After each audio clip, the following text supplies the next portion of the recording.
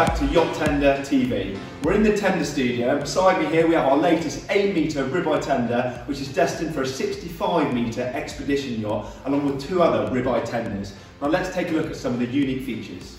We had the owner attend Ribeye Boats HQ in Dartmouth to test drive this specific tender himself, with the twin outboards on the back and the huge, deep V, high volume hull that the Ribeye Tenders are known for. This tender is going to be used in a true offshore environment in some of the most rugged parts of the world.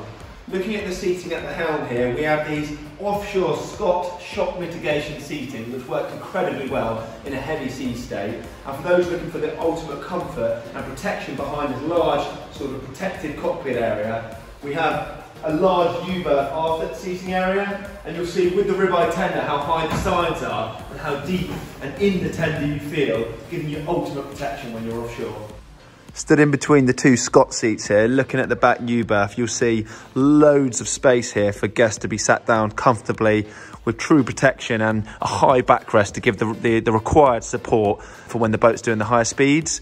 We've also sculpted in here the U-berth to give you a little bit more leg room to stop your knees clashing in this corner piece here, allowing you to maximise how many seats you've actually got back here.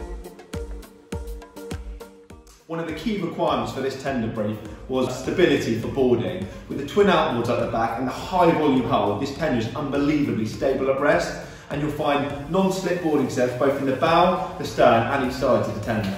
Now we're in the bow of the boat, we've got a drainable anchor locker, non-slip bow boarding, large dry storage, but the key thing I want to show you is the quality of our wiring.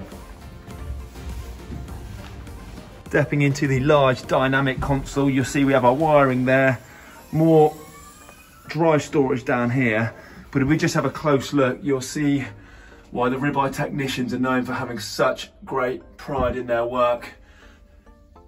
All tenders are supplied with a wiring diagram for crew, so we know exactly what we're dealing with at any time or any place in the world. You'll see above here we've also got a fabric partition, so when this tender is put to bed and put into operation, this partition will come down here and is fitted right to either side, so if one was to throw any kit inside the locker space, nothing would impede on any wiring.